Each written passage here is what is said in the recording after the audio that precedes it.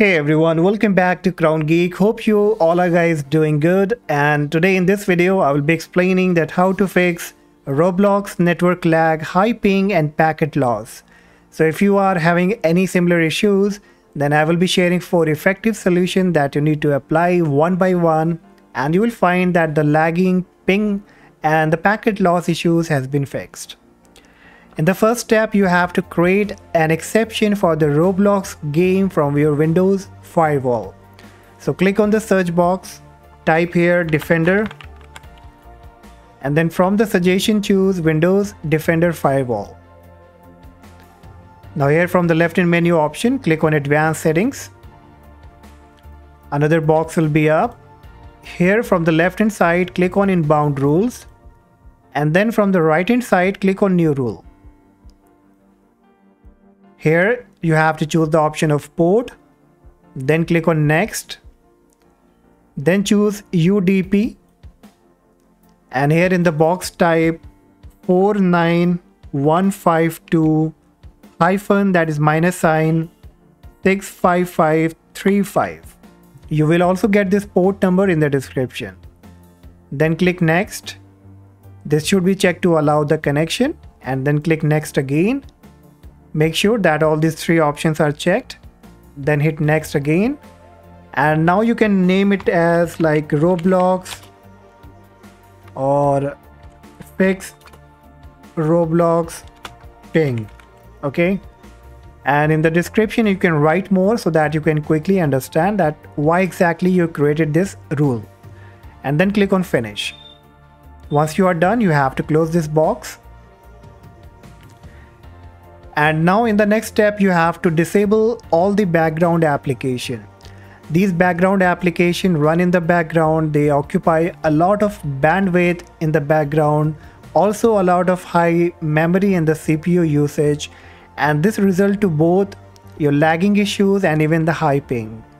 So on Windows 10, it's very easy. You can click on the search box at the left hand corner, then you can type background apps, and after that you can toggle off so that it can disable all the background application, or you can manually disable all the application.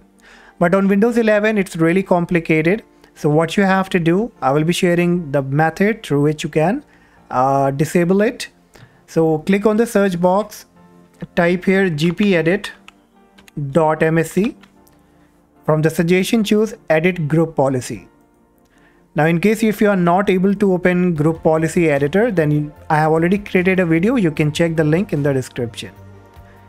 Now here under Computer Configuration, click on Administrative Templates. Then click on Windows Components.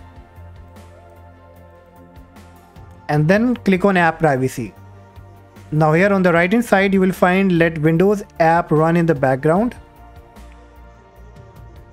Double click on it. This will bring up the another box. Here it should be checked to not configured. You have to select to enabled, and below where it says default for all apps, you have to click on the drop down and choose force deny. Then you have to click on apply and then click on OK. And now you can close this box. And now in the next step, click on the search box, type CMD, and from the right hand option choose run as administrator. Click on yes. The black window will be coming up. Here you have to type few commands, that is ipconfig space flushdns. Hit enter, and the next command will be netsh winsock reset. Hit enter again, and this will ask you to restart the computer, but we have to complete one more step and then finally you can restart your computer. Now don't worry about the command. These commands you will also find in the description. Okay, now you can close it. Now click on the search box again, type here ncpa.cpl and then hit enter.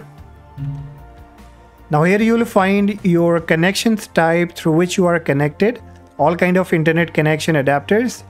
So let's say if you are connected with Wi-Fi, then you have to look for the Wi-Fi.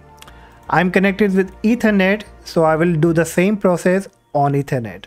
Right click and then choose Properties. Then double click on Internet Protocol version 4. And here you will find obtain DNS server address automatically. You need to check the option of use the following DNS server address.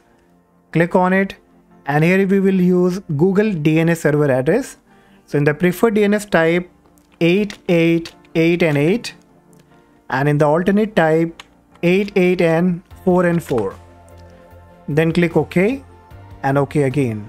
Now simply restart your computer, restart your router or through whichever you are connected to, and after that open Roblox. I'm very sure that you will find that your lagging issues has been resolved, your ping issues has also been fixed, and now your ping has been reduced, and you will see a lot of improvement. So that's all guys for today. Hopefully this video will help you to quickly fix all these problems, and if you found this helpful, please consider subscribing to the channel, like the video, and I will see you in the next session. Bye bye.